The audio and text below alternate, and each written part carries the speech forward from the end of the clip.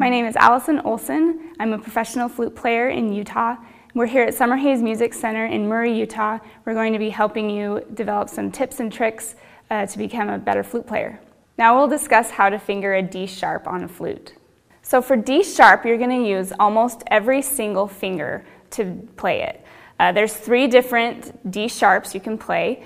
The first one is a low D sharp in your first register, then there's a second register, and then a third register. First register and the third register are almost the same fingering, but every single one is just slightly different. There's 1 finger difference on about every single one. So for a low D, you're going to have all fingers down in your left hand except your pinky. So your pinky will either be up or just resting on your keys. And then in your right hand, you'll have every finger down, including your pinky. You'll have every finger down except for your left pinky. So it'll sound like this. Then for a middle D, on your second register, you're going to keep that same low D that we just played, but lift your first finger in your left hand.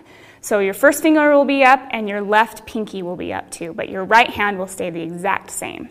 So it'll sound like this.